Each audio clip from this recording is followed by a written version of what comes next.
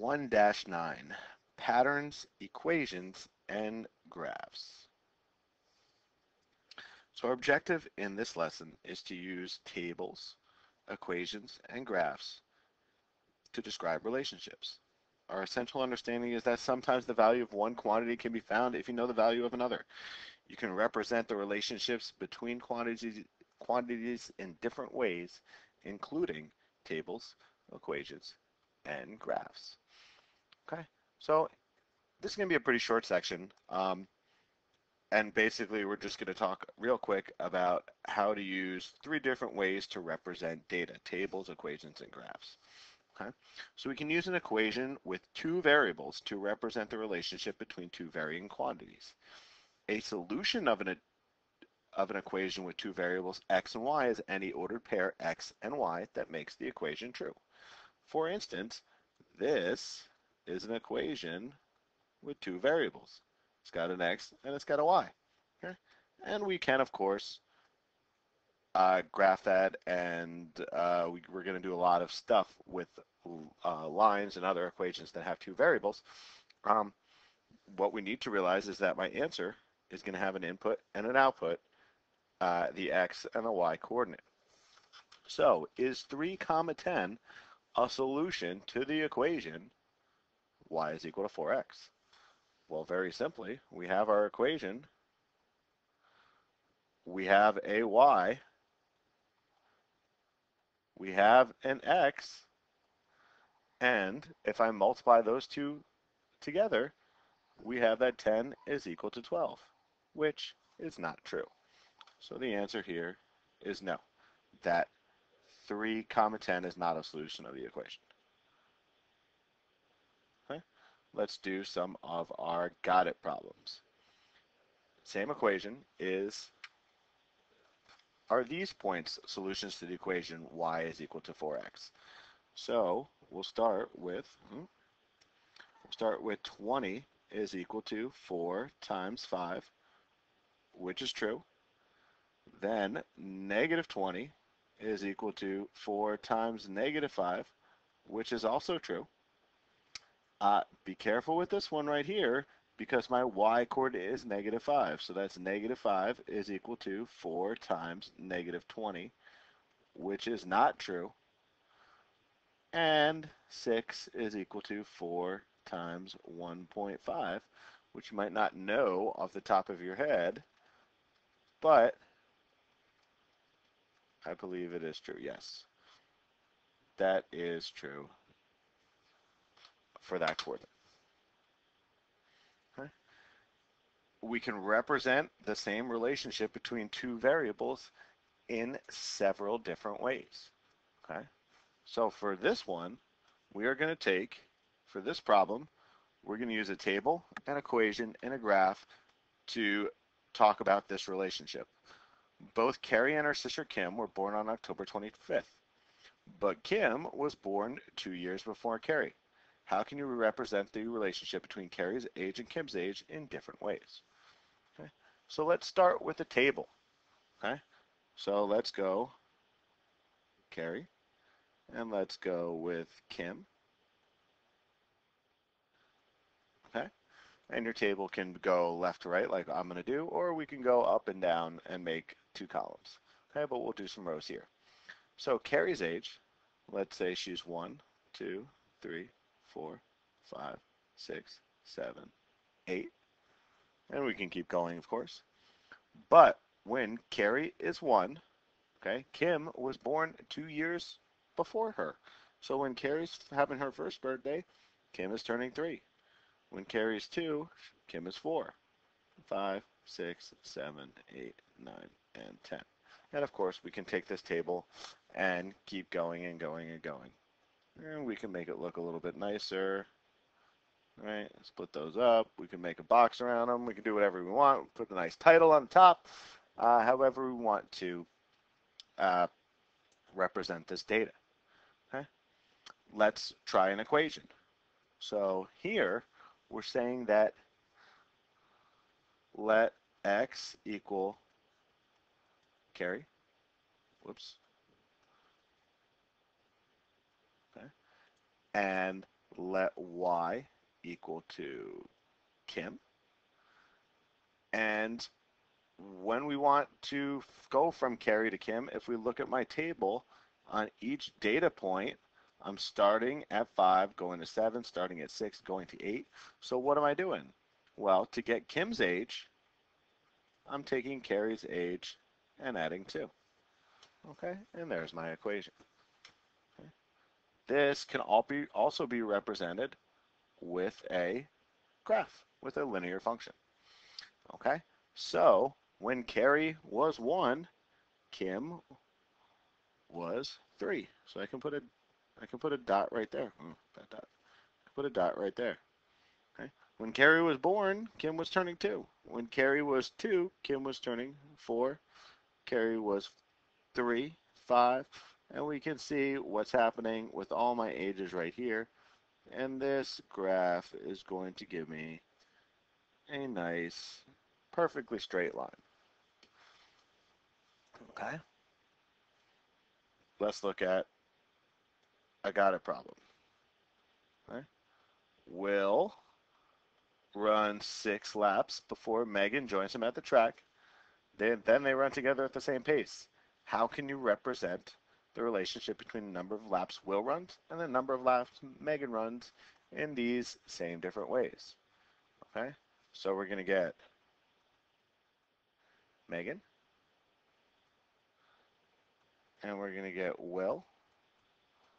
Okay, and when Megan finishes her first lap, Will has already run 6 before it, so now he's just finishing lap number 7. When Megan does 2, Will is 8, 3, 9, 4, 10, 5, 11, and so on and so on and so on. Okay? And to get from one point to the other point, right, if Megan is X and Will is Y, to get the number of laps that Will is running, we take X plus 6. And then, of course, I could, let's use the same, I didn't make a new graph, so let's use the same graph from up here.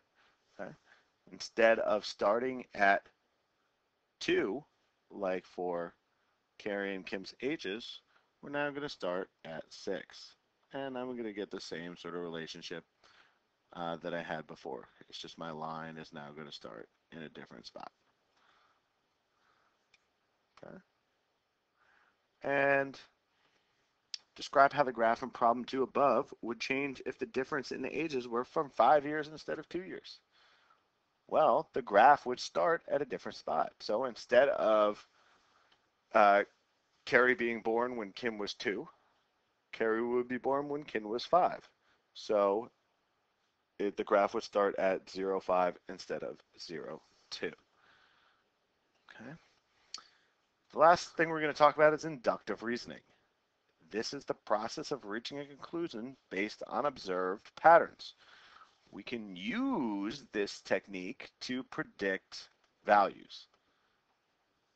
For instance, the table shows the relationships between the number of blue tiles and the total number of tiles in each figure. So, for instance, the first figure, that one right there, has 1 blue tile and 1, 2, 3, 4, 5, 6, 7, 8, 9, and 9 tiles total, which we get were 1 and 9. Extend the pattern. What is the total number of tiles in a figure with 8 blue tiles? Well, we have to figure out the pattern and see what's going on here. So for every increase in a figure, right, the number of blue tiles, for every increase in a blue figure, this one goes up by 9. Okay, so if we want to try to make an equation for that, well, what's happening? Well, we're taking some number, right? We're taking 2, or we're taking 1, and we're getting 9. We're taking 2, we're getting 18. We're getting 3, we're getting 27. You can see the pattern is going to be that y is equal to 9 times my input, my x, right? Number of tiles is y, the number of blue tiles is X. So with this in mind, instead of drawing out all these figures and counting them all up, because the numbers are going to get pretty big here, right? We can just say that y is going to equal to 9 times 8, which is going to be 72. We could also try to graph this relationship and then extend the graph to see what's going on further down. Okay? Let's look at this again. Using the tile figure from problem 3, make a table showing the number of orange tiles and the total number of tiles in each figure. Okay, so if we make a nice table with my orange tiles, so let's go back up here, let's look at this. There's 1, 2, 3, 4 orange tiles in each figure. Okay, so for this one, so this is going to be orange total. Okay, so my orange tiles is going to be 4 in the first one with 9 total. Then we're going to get another 4 with 18 total. Then another 4 that's 12 with 27 total. And finally 16 with 36 total. And how many tiles would be in a figure with 24 tiles? Well, I could just keep this relationship going, right? 20 and 24. Okay? And then this would be 45 and 54. Okay? So there's going to be 54 tiles in my one with 24 orange tiles. Not really a big trick to this. It's just discovering the pattern, seeing how when the orange tiles increase, how many of the total ones are going up, and trying to compare and contrast and see what is going on. Okay? So, probably the most important here, right, is recognizing whether a point is a solution to an equation. So just make sure that you're plugging in the right letters, y and x, and making some sort of relationship for these word problems right here. Vocabulary, describe the difference between inductive reasoning and deductive reasoning. Inductive reasoning, conclusions can be reached by observing patterns. With deductive reasoning, conclusions are given by reasoning logically from given facts. Okay, so in inductive, you're looking at the pattern, you're seeing what's going on, and you're making an inference, right? You're inducing what's going to happen next. And for deductive reasoning, we're using facts. How is writing an equation to represent a situation involving two variables similar to writing an equation to represent a situation including only one variable?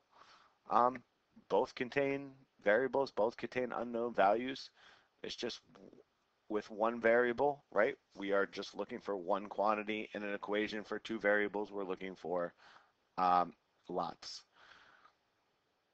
And finally, reasoning, which of these are solutions to this equation? Y is equal to x plus 2.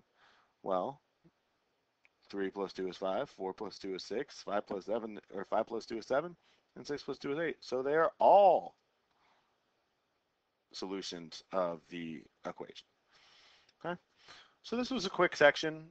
It happens to be the last section in chapter 1. So we'll finish up chapter 1 and move on to chapter 2.